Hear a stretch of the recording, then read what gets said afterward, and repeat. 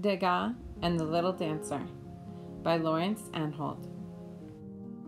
A story about Edgar Degas. In the middle of a big room in a famous art museum is a beautiful sculpture of a little dancer. She stands with one foot forward, her hands clasped behind her back. She looks tired and a bit sad. The sculpture was made more than 100 years ago by an artist called Edgar Degas. The guard who looks after the room in the museum has a story to tell about the little ballerina. When it is raining outside and people have nowhere else to go, someone is sure to ask who she was. "Her name is Marie," says the guard. "I look at her standing there every day, and I think I know her pretty well." Marie and her parents were very poor, but Marie dreamed of only one thing. She wanted to be a dancer. Not just any dancer. She wanted to dance at the Paris Opera House. She wanted to be the most famous ballerina in the world. Marie's father was a tailor, and her mother took in laundry. They worked hard and saved their money until the day Marie was ready to take the entrance exam for the big ballet school.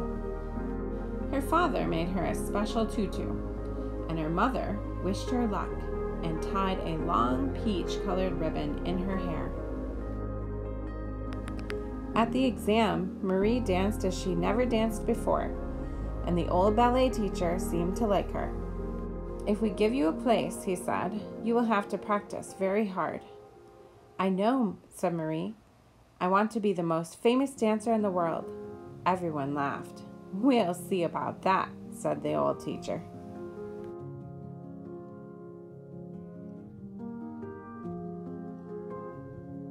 It was the most exciting day of Marie's life.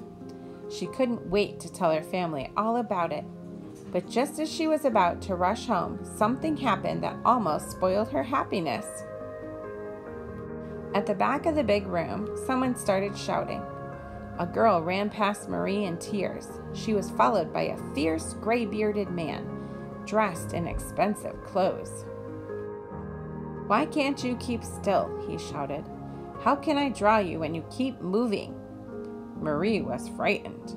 "Who is that bad-tempered man?" she whispered to the girl beside her. "You will soon find out if you are a pupil here. That is Degas, painter of horses and dancers, and he treats them all the same."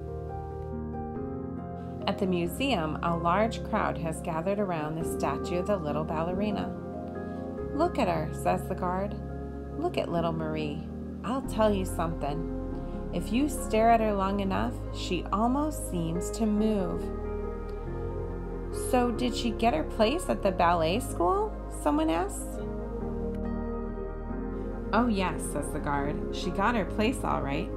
She worked hard, practicing her pirouettes and whatnot. In fact, she became so good that the old teacher began to talk about giving her the star part in the Christmas ballet at the Opera House." Marie's dream was coming true, and even old Degas didn't seem quite so frightening. Every day he turned up with his top hat and his sketchbooks, muttering and cursing everyone. He worked furiously with colored chalks, sketching the girls, the teachers, and the musicians. "Keep still," he would shout. "Not like that, like this." Then he would show some poor dancer how to hold a pose or to skip properly. Marie had to try hard not to laugh at the sight of the smartly dressed painter balancing on one leg. Sometimes Marie caught a glimpse of his sketches, and what she saw made her gasp. The drawings almost glowed with color. There were studies of all the girls, but they didn't look like ballet stars. Degas had drawn them chattering,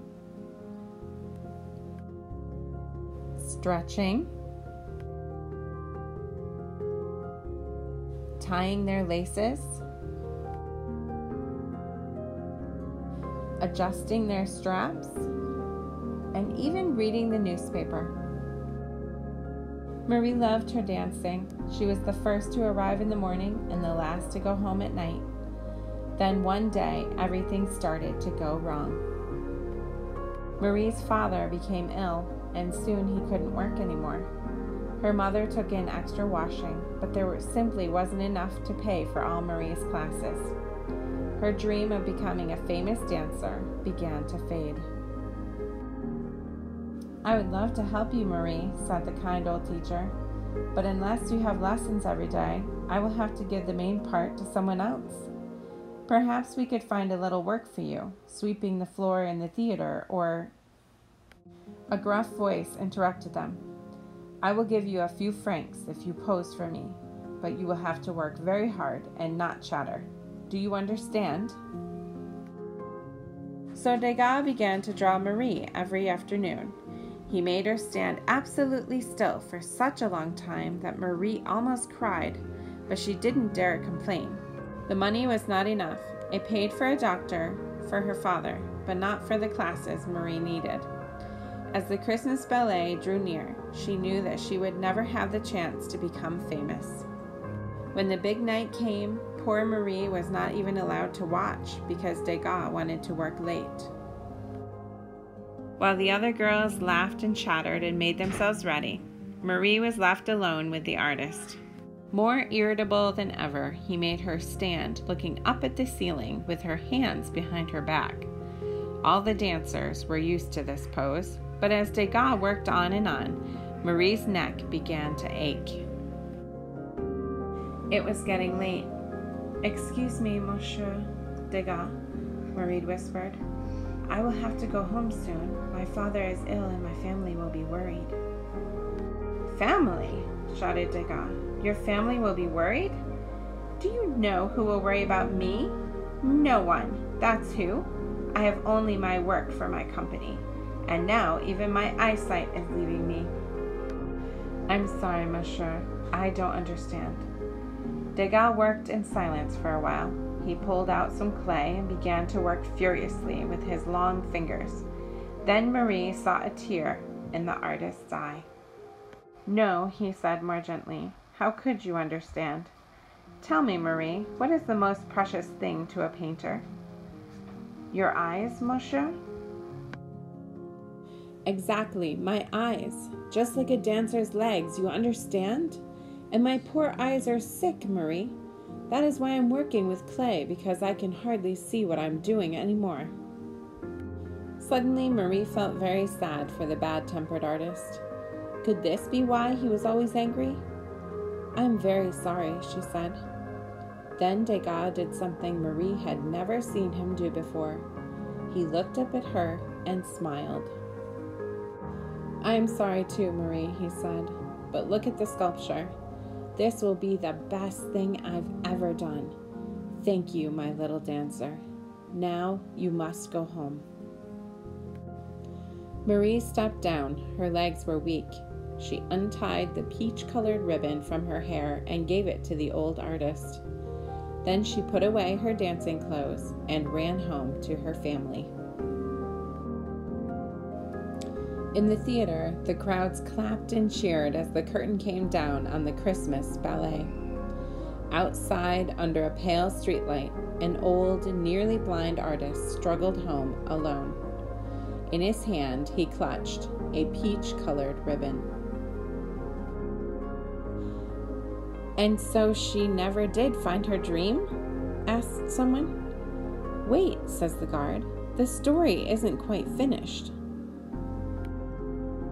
2 years later, Marie was helping her mother with the laundry when a letter arrived at 36 Rue de Douai.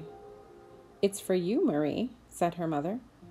Marie tore open the envelope. Inside was a ticket and an invitation to a big art exhibition. On the invitation, someone had scribbled, "For Marie, the little dancer." Marie and her mother went to the show.